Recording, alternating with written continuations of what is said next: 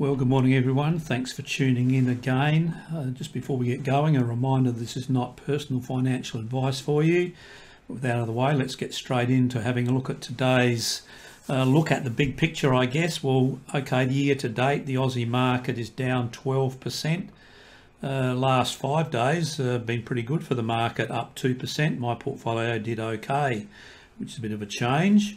If we look at the American market, down 18.7% year to date, and in fact up to the end of June I think it was reported it's the worst first 6 months of a year for the last 50 years. So you know, hopefully it's the end of that negative sentiment. Only time will tell. Past 5 days, American market doing okay, up 3%, so some positive momentum there also. One thing that did come to note, I did notice I was running a scan on Stock Doctor looking at stocks not doing well over the past year, and in amongst it was the Magellan Financial Group, and it's sort of like you could comment, oh how the mighty have fallen. Looking at Magellan, it's been an awesomely good company for a long period of time, floated way back here at 2004 I think it was, for $1, and got all the way up to more than $60 and was a market darling for a very long time. But yes, how they fall out of favour when things don't go so well for the company. Despite that fall, actually, if you look at this and do like a compound annual growth rate, if you were smart enough to put some money in at the beginning here, even though there's been this big fall recently, it's still showing an average compound annual growth rate of about 14 to 15% per year, and add in some dividends along the way, and you've done very well. But you'd be looking just a little bit sick at the moment with the fact that you could have got out here above 60, and here we are now just above $10. You know, in the most recent times, last 6 months, things have been just miserable for the company. The funds under management at the start of the year, or the end of January of 2022, were 93.5 billion. Those funds under management have now fallen to 61.3 billion. That's why 1/3 of the funds under management. And so any wonder that people are selling out of this particular stock. Not advice for you either to sell out or buy it because you think it's cheap. Of course, I don't have a financial services license, which I keep reminding everybody of. And there it is sitting in there in my scan from Stock Doctor. It was the 5th worst company over the last 5 years from the Aussie 300. The companies at the top here don't have any data because they haven't been listed for more than a year. But the worst performers, Zipco, and we've commented a number of times about my view of the buy now, pay later space. Anyway, you could pause the video and have a look at some of the worst performers there if you wished. If we come back and look at some of the features of these stocks, and you know, I'm interested in looking at trends, you will notice that very few of them make any money.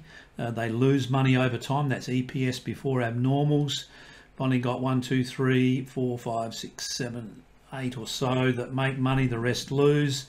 Now, only 3 of them have earnings per share growth. And if we drop and have a look at the last 6 months, the worst performers there, similar sorts of things happening.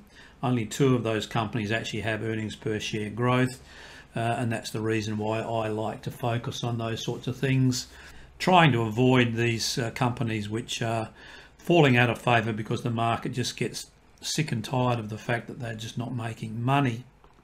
Now, I just thought I'd have a look at the big picture, looking at the long term. And over the last 40 years, if we look at the S&P 500 in the US, the chart in green is just from Google, and I put over the top of it what an exponential growth line would look like if you were thinking that a reasonable estimate for the market to grow each year is 7%. And you can see here that over the 40 years, well, that is not a very accurate representation of what's been going on. If we move it to 8%, then the market has still outperformed that over time. If we go to 9%, starting to look pretty much like it's fitting what's been going on in the market. Even though the market is now down by about 20% from the high here, it would be sitting above that 9% trend line. If we go to 10%, then suddenly it would appear that 10% is perhaps an unreasonable expectation. Although if you think it's fair for the market to go up by 10%, you might be looking at it right now and saying the market is actually undervalued. If we throw over the top about 9.5%, we finish up right here at the 3,900 level that it's currently sitting at. So I guess you need to think about, is 9.5% per year, and that's not including dividends, is that a fair representation of what you would expect to happen in the US market over the long term? I'm thinking probably there's a little bit more downside to come, but that's just a personal opinion. But there you go, the market has pretty much delivered, according to this, over the last 40 years, around about a 9.5% compound annual growth rate. Well above it for quite a long period of time until the GFC came along, and then it's pretty much trundled along, followed that trend ever since.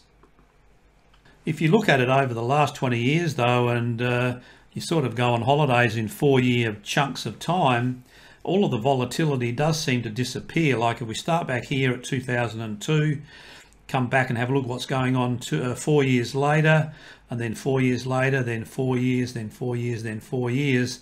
Not really all that volatile when you think about it. And I keep talking about the fact that I do think you do need to take a much longer time frame view of what's going on.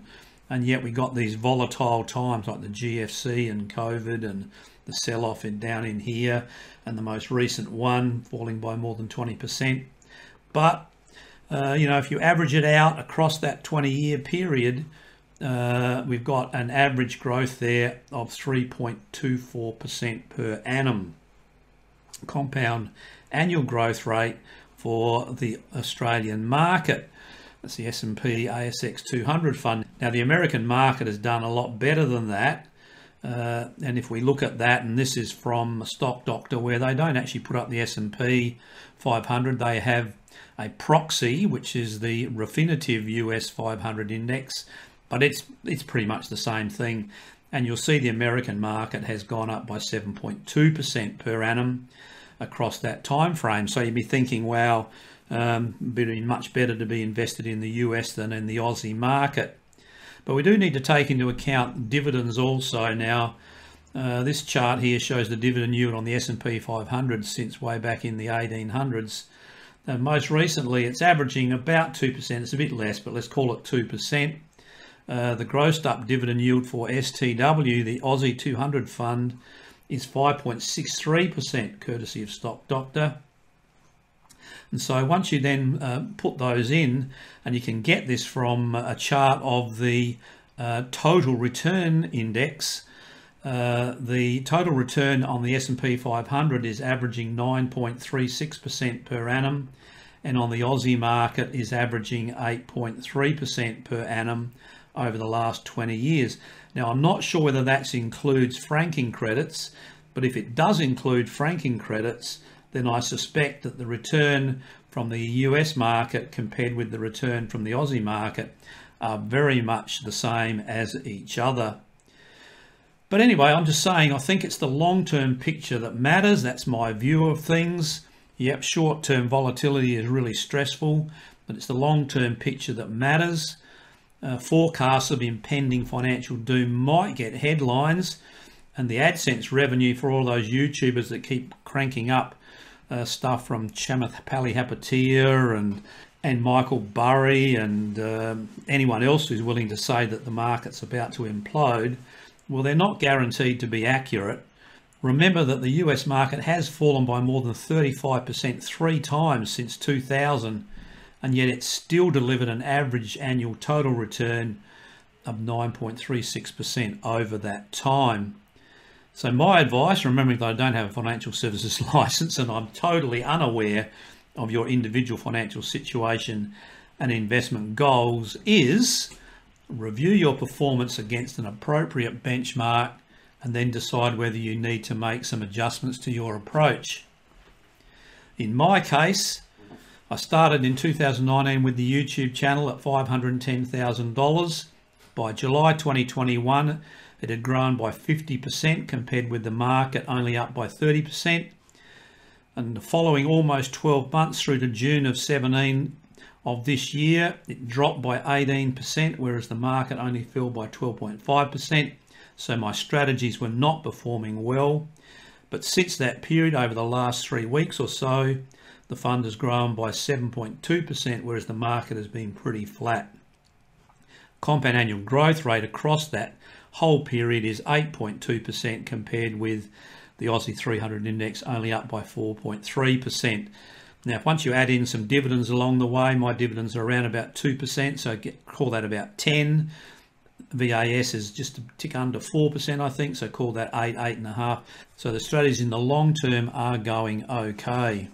Now, I'm retired, so what I'm about to say doesn't really apply to someone like me, but let's suppose you're just starting out and you've got 40 years worth of investing ahead of you, and you're going to invest $10,000 each year into the market, and you can get 8% return, compared with only getting a 6.5% return, say, from putting your money into VAS or STW.